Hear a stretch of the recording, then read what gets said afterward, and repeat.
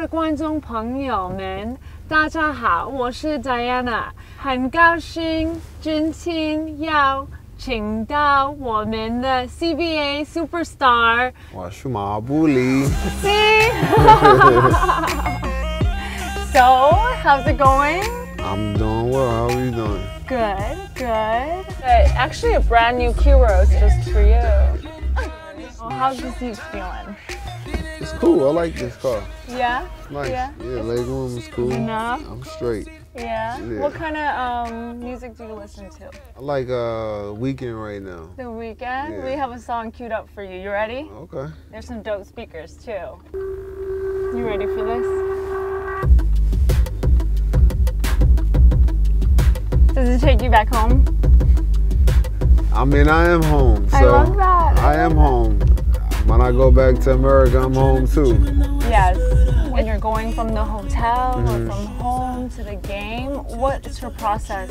I'm kind of a systematical person when it comes to the game. As far as like I go to sleep at a certain time and I wake up at a certain time, and then I do a massage before my game. I do a deep tissue massage. It's all elbow basically to keep everything nice and loose. Make sure I have a nice range of motion.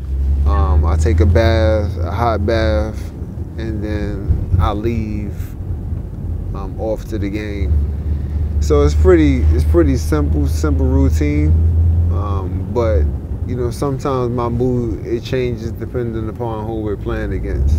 If we're playing against a team that's not that strong, I mean, I'm pretty much in a good flow state already. Yeah, I'm in a nice flow state, but when I'm playing against a tough team, I have to think about all of the things that they're really good at and what they do well to actually make sure that, we could play the best that we could play. And driving there, you kind of relax, or do you focus on the technical side of it on your drive? I like to consider when I get on the court that I'm already in the zone mindset before I get on the court, so it starts pretty much in the pregame. Yeah. Before, you even at the beginning up. In the morning, yeah, exactly. Before the game even starts, you already pretty much know what it is that you're going to be doing.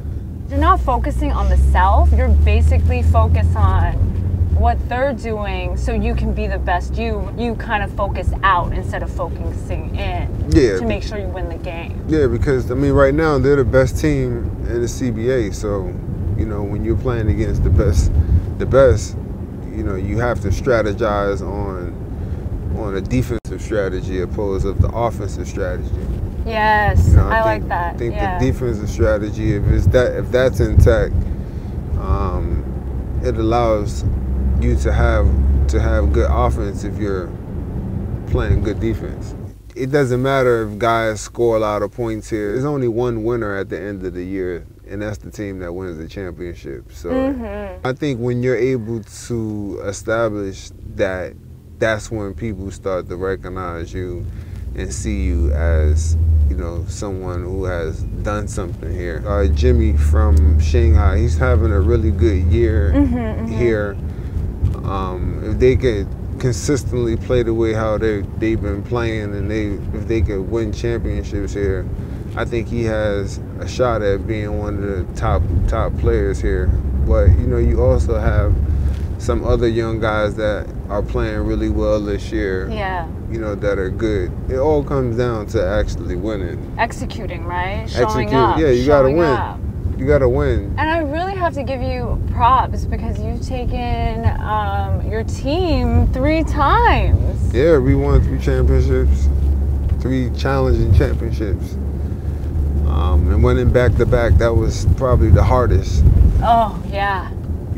So, for us, we had a lot of things going our favor. We stayed injury free. We were able to keep guys healthy, which is one of the biggest things. Something I really admire about you is your Starbury line. My brand was created to try to create access for all, for people to basically have something at an affordable price. Me growing up from where I grew up, in America, you know, in the proverb areas, we weren't fortunate to be able to buy $150 sneakers. So, you know, for myself, it was more of thinking about the people who come from the same place that I come from and creating shoes and selling them for $15 and $50. Just gives people an opportunity to buy those same products that people are paying hundreds of dollars for. Do you plan on expanding the brand at all or anything like that? Yeah, we're constantly working on expanding it and trying to get more and more people to become aware of what it is that we're doing. And what's your favorite thing to do in Shanghai? The city lights are beautiful, by the way. Yeah, city lights are beautiful. You have a variety of different cultures blended and mixed inside of one city. And what's your favorite type of food here? I like Chinese food. I mean, I can't specifically give you names, but I mean, I eat all of the Chinese food. And you have a lot of other siblings, right? Yeah, about six of us. So 3 of my brothers have been here. They've been to some of the restaurants in Beijing, Mr. Hua restaurant. Mr. Hua? Yeah. Oh, I've never been. Yeah. My brother came for my museum opening. So it's a cool museum.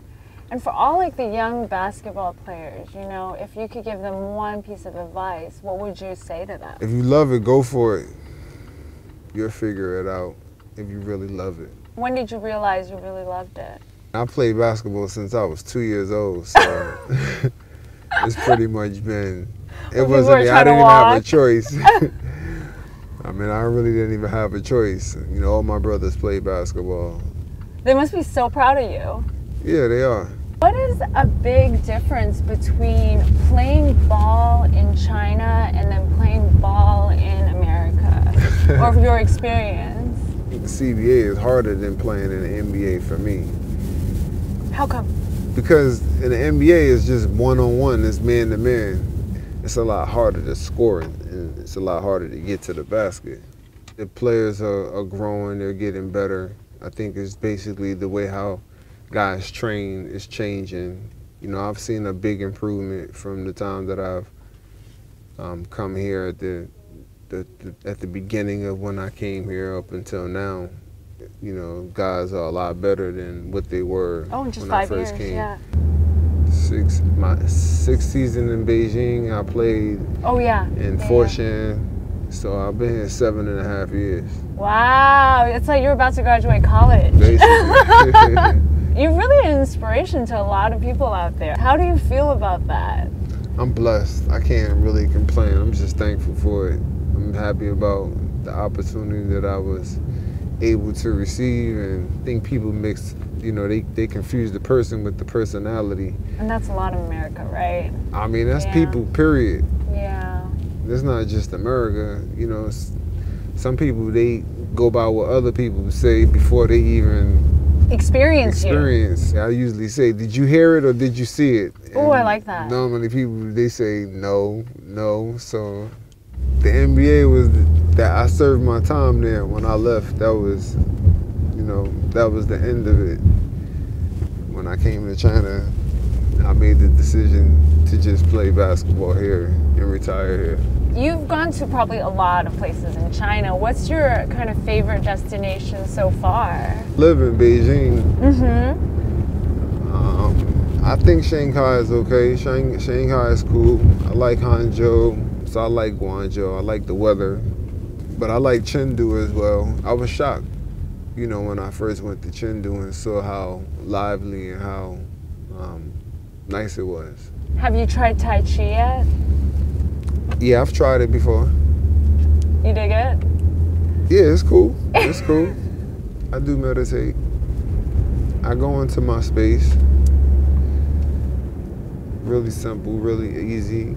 You know, I think the older that I've gotten, I've been able to calm myself, calm my mind, you know, with being able to accept a lot of different things. Are your kids playing basketball, or are you letting them do the thing? Or? Yeah, my son plays basketball. I see a smile. He does. How's he training? I want him to train harder, but he trains hard.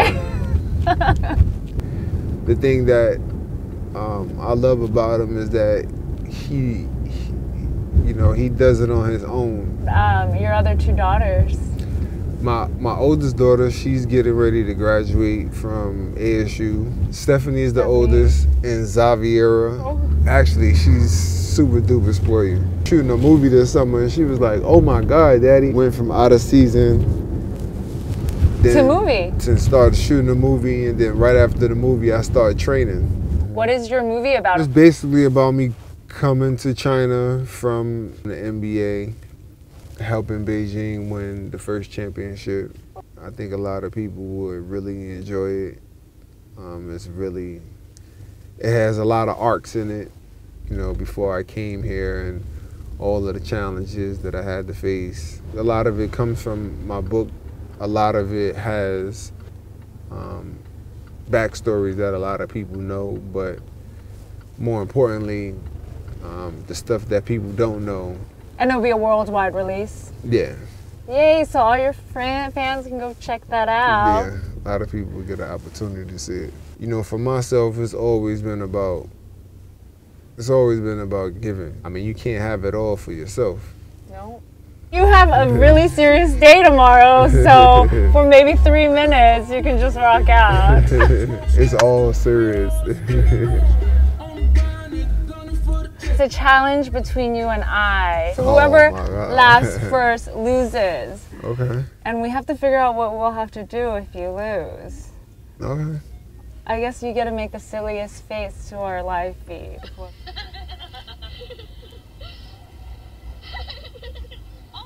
No! You lost.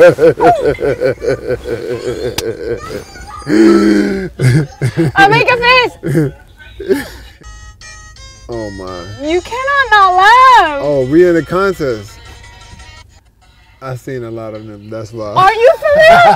You cheater! You cheated. You did? I watch all of the little funny stuff. My kids, they send all of that stuff to me. Oh, that's how you stay connected, right? Yeah. Well, thank you so much for spending time with us in this beautiful car and on our drive home series. Thanks for having me. I need to search for a better way. I'm Stephon Marbury. Just get away, elevate, meditate, search for a better way, try to find a better day.